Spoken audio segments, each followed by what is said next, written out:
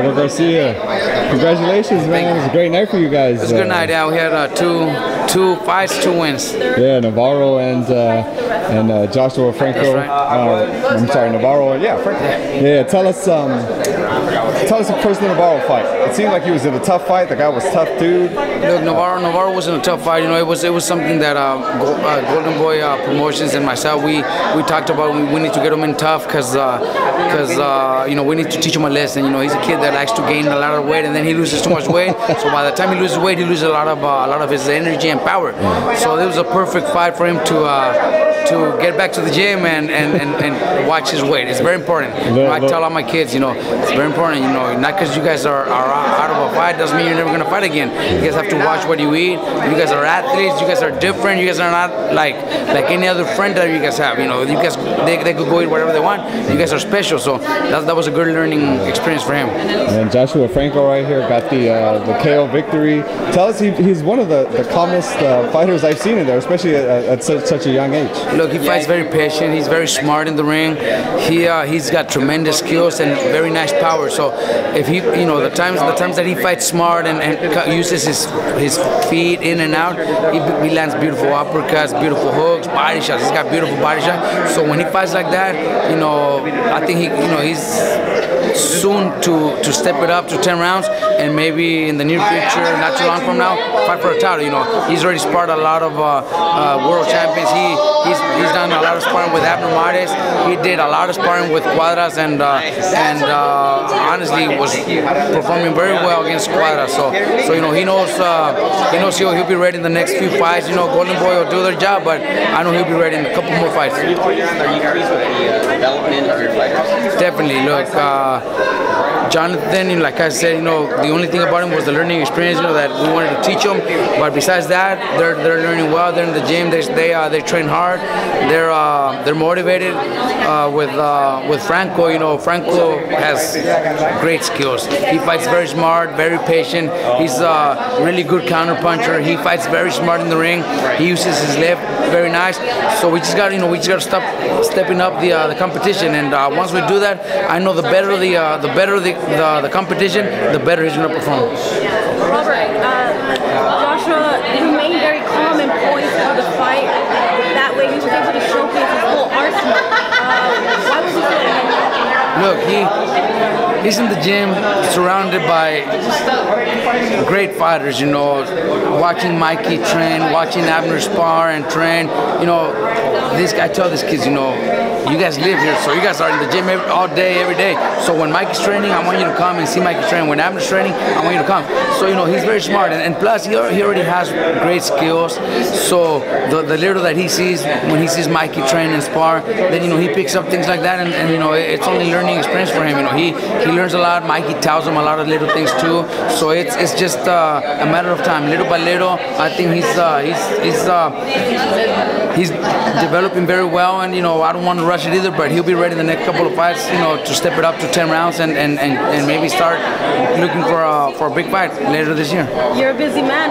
Have you even had time to celebrate Mikey's victory? No, we don't have time. Not even, you know, we can't even celebrate birthdays. You know, my daughter's birthday was when I was in Vegas, so we haven't even had a chance to celebrate with my daughter. So that's part of the job. You know, we love what we do, and you know, my fighters are happy with the work, so I got to continue doing my work. And you haven't even had time to celebrate. What about looking into the future about the next opponent for Mikey? Look, that's something that we're gonna wait a little bit, because I know, you know, if we're gonna unify, you know, something against maybe Linares, we gotta wait for his fight. If we want Flanagan, who's the WBO champion, he also has a fight coming up, so we gotta wait.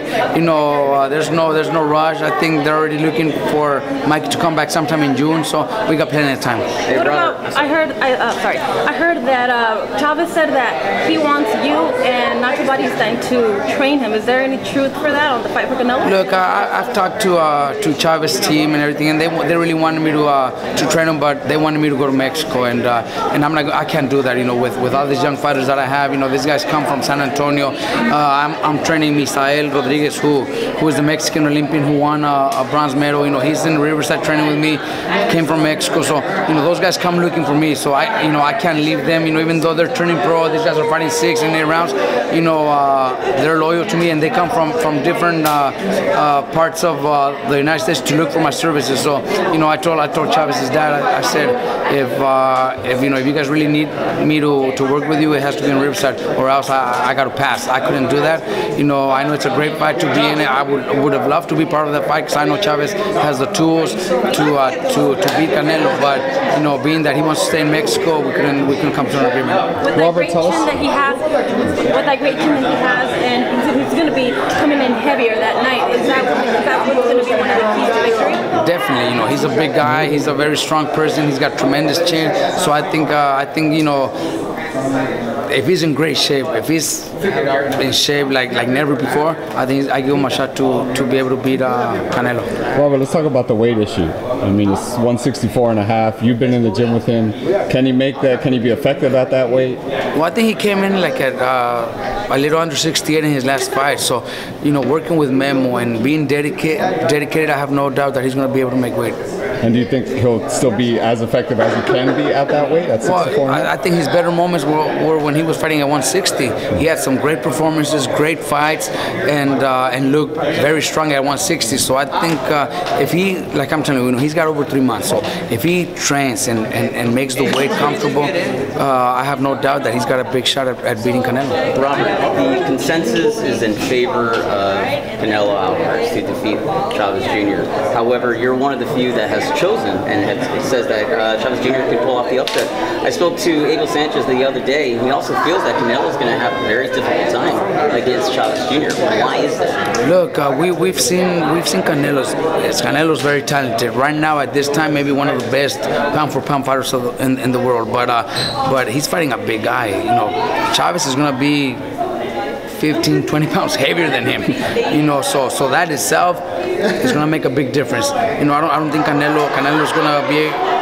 I'd be surprised if Canelo has the power to hurt Chavez, and Chavez could take a few punches the first few rounds, but if he keeps coming, I think in the later rounds, that's where we would see Chavez pull it off and maybe even stop him. That's the way I see it. Because I respect your boxing IQ. So I'm beginning to we've seen Canelo fight smaller guys, and